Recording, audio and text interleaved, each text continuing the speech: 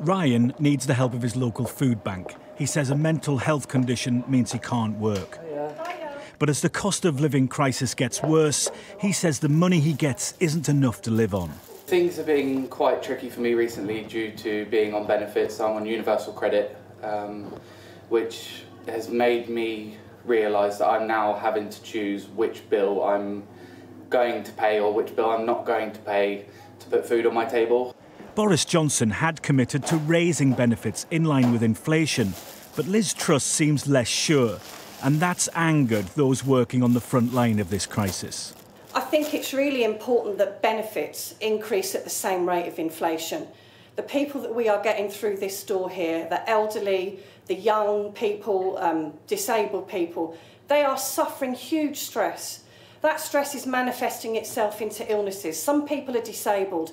They literally have to make choices as to whether they can put food on their table or turn their lighting on. And to think that they can survive on anything less than an increase that matches the rate of inflation really is just... The government's out of touch with the people who are suffering in this country. It's understood that Downing Street is considering increasing universal credit in line with average earnings instead of inflation, and that would mean a real-term cut for claimants.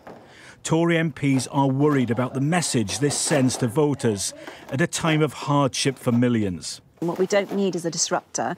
What we need is a unifier. And I think probably that the new Prime Minister has realised that over the last few weeks. And whereas I am fully on board with an agenda for growth, we also have to be very careful that we don't throw, and I've said this so many times before, the baby out with the bathwater. Senior Tories leapt to defend the Prime Minister, aware that the Conservatives are plummeting in the polls. We'll always be on the side of those households that need the most help. But until we have the process complete at DWP, no decision has been made on the universal credit, on the benefits operating.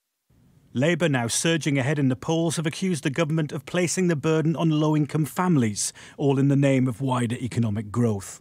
What we've got is a reckless approach, a spike in borrowing costs, and now the government, as we understand it, are talking about asking working mums and dads, disabled people, poorer pensioners, to pay the price for that recklessness. The Department for Work and Pensions will start their annual review into benefits later this month.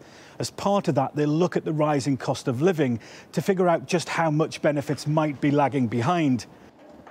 This could be a critical turning point in how the government is seen to be helping those most in need as the cost of living crisis deepens. Nick Martin, Sky News.